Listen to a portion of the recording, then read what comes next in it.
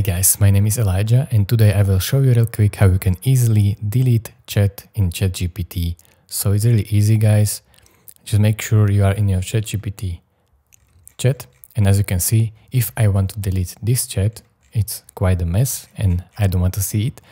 You have to go over here, and here there will be all your chats stacked up. So when you want to create new chat, you just press here and send the message, and as you can see, it will create a new chat as you can see. And if I want to delete this chat, this one underneath, I will just click on this trash icon and then confirm with this check mark.